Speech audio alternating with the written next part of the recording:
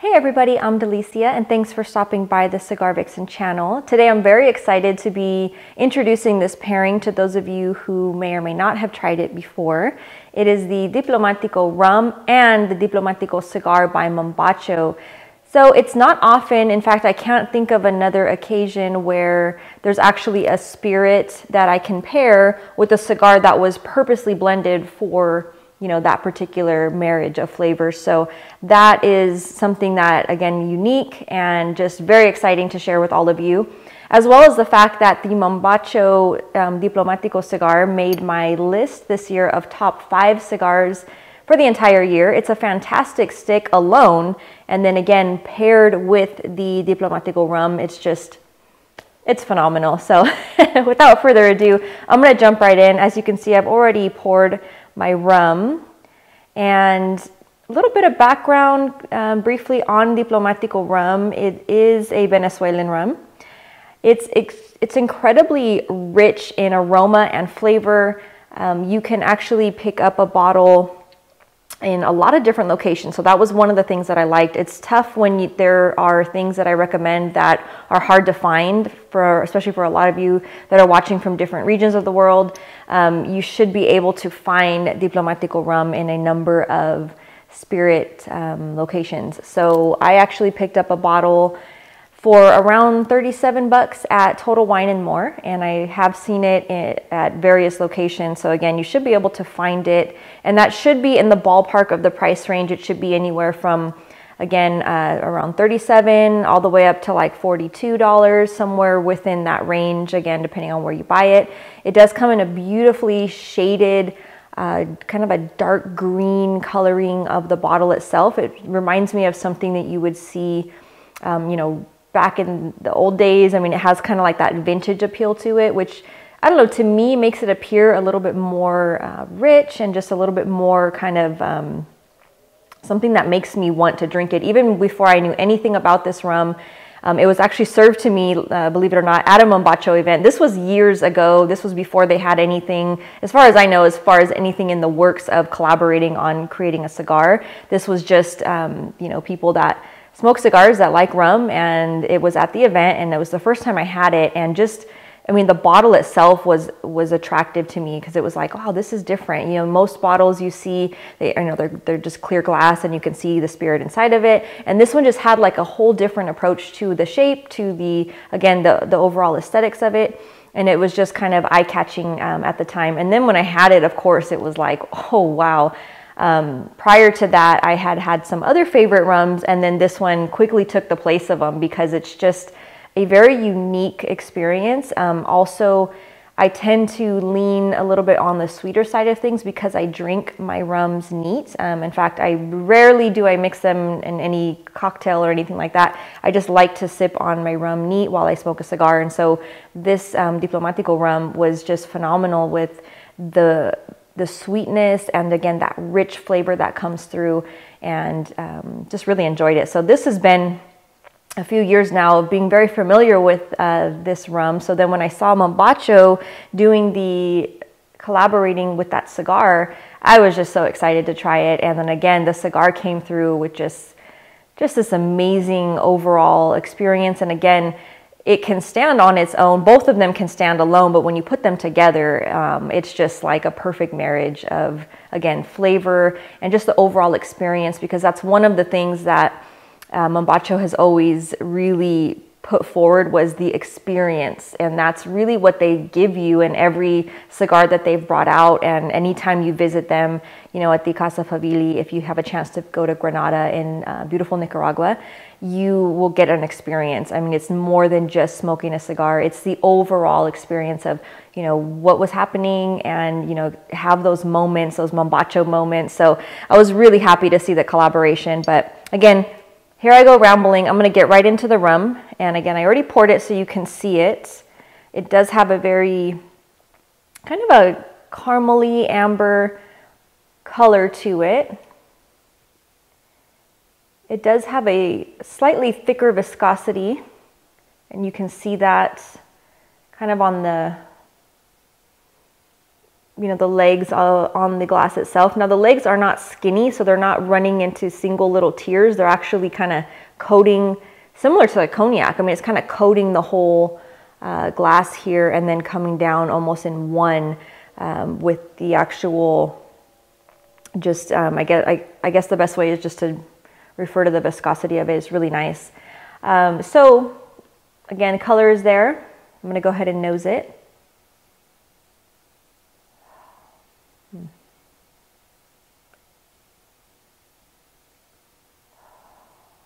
Now, I purposely chose this kind of cognac glass for this particular rum because the aromas are just really, really out there. They're very strong, again, very rich. So normally when I do pairings and I'm introducing a spirit, I like to use a Glencairn. But this one, again, because I've already, one, I'm familiar with it, but two, because of those really strong aromas, I mean, you can afford to put it in this kind of goblet and still obtain, you know, that nice aroma right away. I mean, you get a vanilla. The vanilla is right in the front of things. There's a background of an oakiness, but it's somewhat subtle, but you can pick it up. You pick up also kind of like that sweeter, almost a molassesy feel to the aroma. There's a little bit of tobacco in there. And then there's also a fruity element, which to me kind of reminds me of a kind of a pineapple-y, fruity, sweeter, citrusy type of fruit in there. So that's really nice. I'm gonna go ahead and sip on it.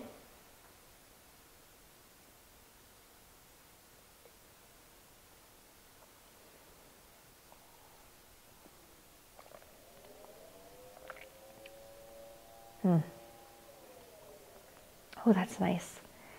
Again, right away, you actually, it's funny, there's a spice, but it's sweet. So you get the sensation of the spice. There's a tad of the alcohol you can feel, but again, it's masked very nicely with this super spicy feel and then the taste of a sweetness. So again, funny with the pineapple, you kind of just get that like overall, especially if when you take that sip and you really let it sit in there and then you know breathe out once it's gone, you just pick up that little bit of pineapple essence. And then you definitely get, again, a very rich, very full taste profile, nutty.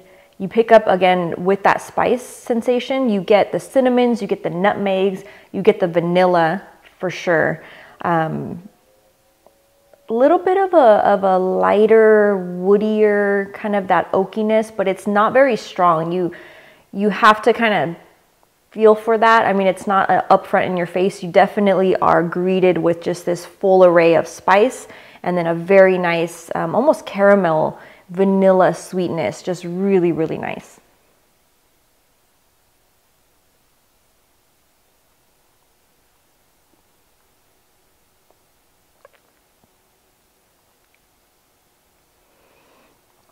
Brown sugar, you can pick that up in there.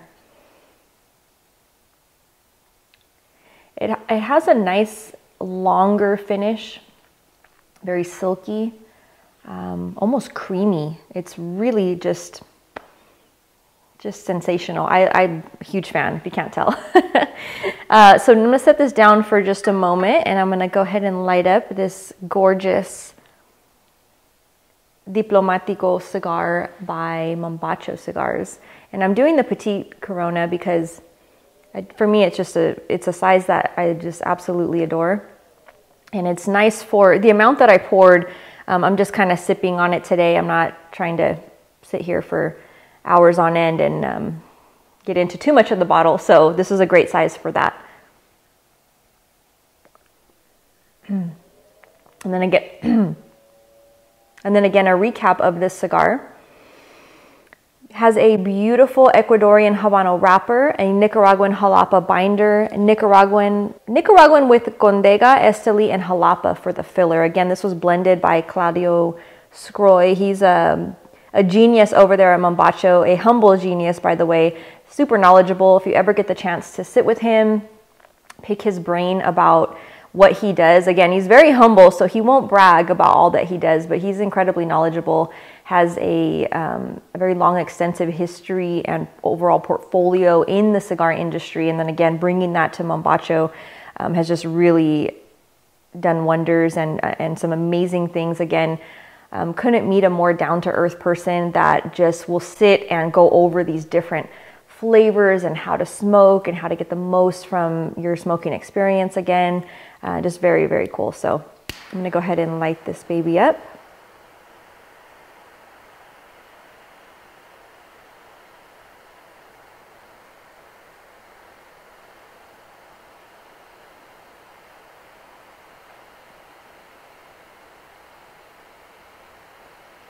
And again, it's nice to see these types of collaborations.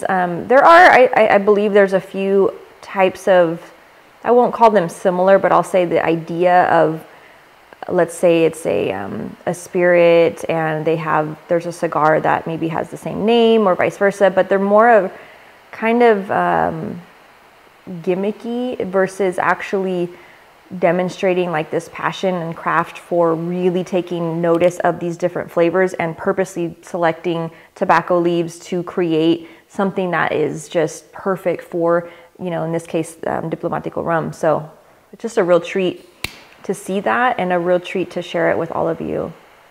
Hopefully you guys get the chance to do the same in your own homes or with friends, create an experience, a Mombacho moment.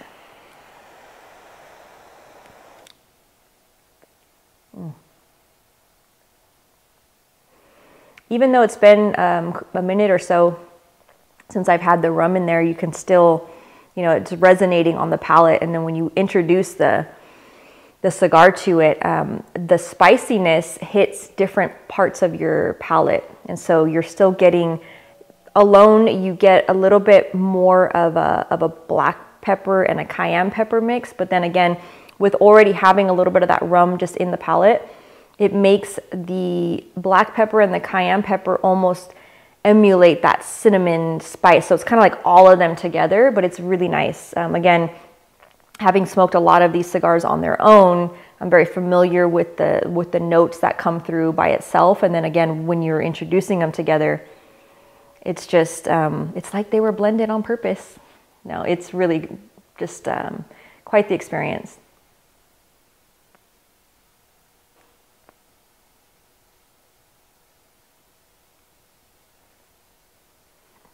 What I love about this cigar too is the amount of smoke is perfect. It's not so much that, you know, you're just in this cloud where you can't see out of it, but it's also not so faint that you don't get any aroma. It leaves this very inviting aroma surrounding it. You're picking up, I mean, even still right now on the finish, it has a longer finish as well. Really, really getting that cinnamon spice on the tongue. Again, initially you get a little bit more of the black pepper flavor, and then it just really transforms into like a full-on cinnamon spice, which is very nice. You do pick up an earthiness to it as well. And then of course, together with the rum, which let me take another sip of that to really remind myself.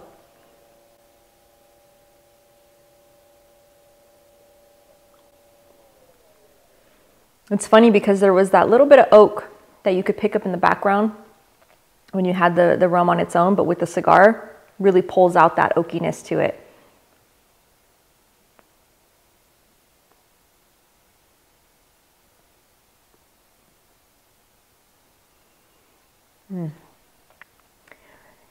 And it also seems to, because the rum is so sweet, the cigar actually brings it back to being kind of, still sweet, but not, it doesn't seem as sugary. It seems a little bit more of the toned down, almost like a caramel. And then again, you get those earthy notes and it's pulling out the oak very nicely.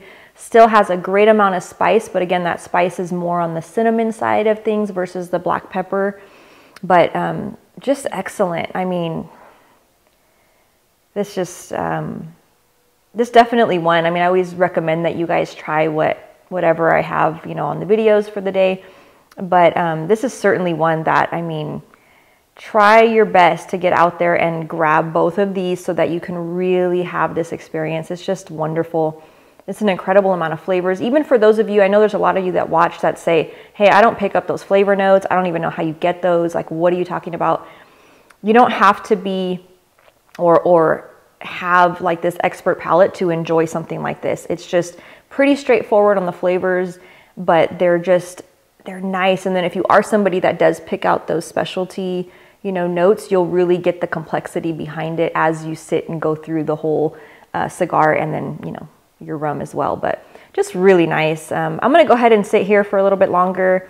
I'm going to smoke this down probably about halfway or so. Keep sipping the rum, and then I'm going to come back one more time to talk about any other flavors or any other special additions that have come through. So coming back for one last quick little check-in with the Mombacho Diplomatico cigar and the Diplomatico rum. Just phenomenal pairing. I mean, other than to tell you how much I recommend that you try it yourself, I don't know how else to put into words. It's just really, really damn good. You know, I mean, the flavors, again, alone, if you were to have the rum, you're going to get that really nice sweetness. It's very rich. It's very complex.